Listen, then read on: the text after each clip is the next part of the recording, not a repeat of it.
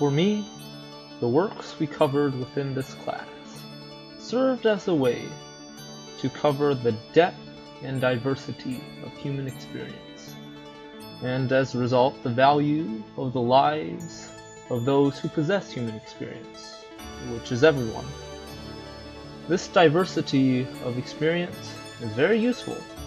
as it allows humans to perceive things in different ways, which allows us as a society to progress quicker, as the best ideas come forth when multiple options are available. However, this comes with a catch, a natural internal resistance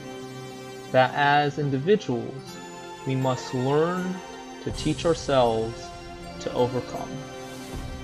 Fear of the unknown and hostility to that which is different was once a beneficial evolutionary adaptation, which allowed early humans to more instinctually deal with threats. However, this primitive, primal nature is no longer necessary, and indeed holds us back, now that we are capable of reason and can act rationally. Instead, if we could understand and respect those experiences that are significantly different than our own, we are in a better position to accept and make use of all perspectives. And obviously, the best way to understand those unique experiences is if we are exposed to them, or at least enough of them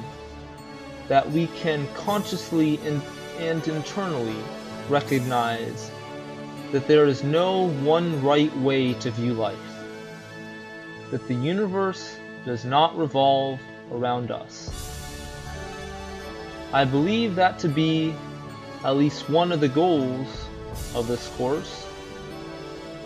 and it was a goal well met. The book served as vessels into the minds of those who experienced a small but fascinating example of the human story, while the essays helped set the stage and framework from which we could analyze these human stories. In this video series, I hope to flesh out some of these experiences and the parts that most interest me, as well as give a brief description of my responses to the works we covered in class,